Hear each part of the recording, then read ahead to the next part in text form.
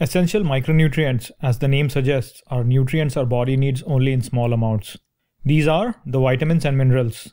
In today's video, we will talk about sources of vitamins and minerals and the function of micronutrients.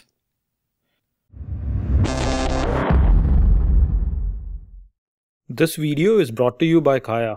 Most of us fail to achieve our fitness goal because as we get busy, we get distracted with other things and start missing our workouts. Download Kaya and never miss your workouts again. Vitamins and minerals are essential micronutrients that play a variety of roles in our body, from building to repairing tissue to aiding digestion and maintaining nervous system functions. There is a daily recommendation of all the micronutrients that we should consume to function normally. Deficiency of vitamins and minerals results in diseases. An example is scurvy due to vitamin C deficiency, seen amongst sailors who went on long voyages during 16th and 17th century.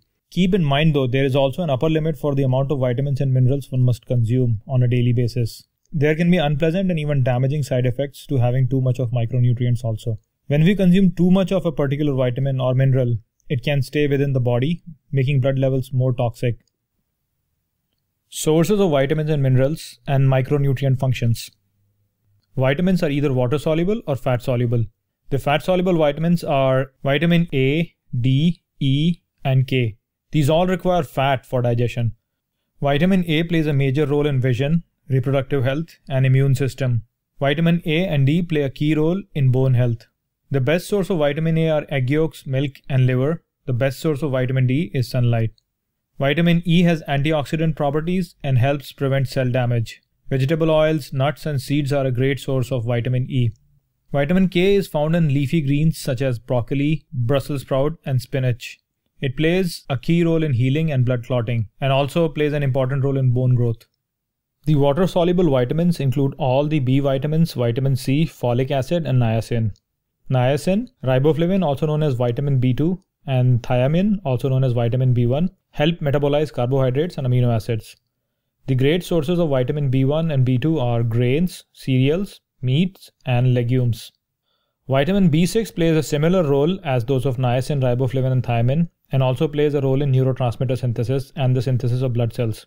The great source of vitamin B6 are poultry, cereals, chickpeas, and various root vegetables.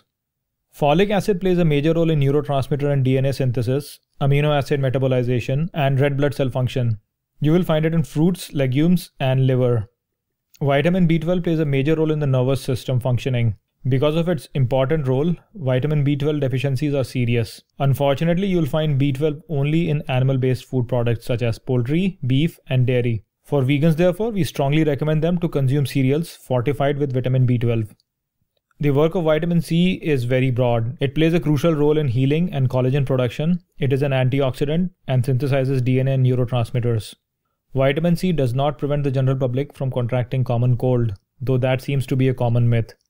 Too much vitamin C can be a bad thing, acting as an oxidant and even leading to nosebleeds and gastrointestinal distress.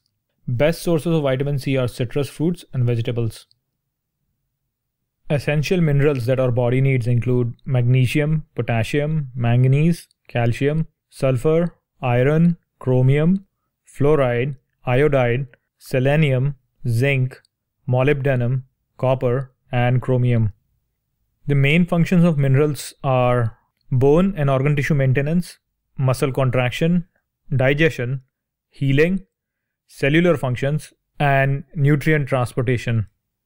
With all the information we have provided you, you might now be confused on what you should be eating and how much. So to simplify things, just keep in mind that micronutrients are available in a whole unprocessed foods.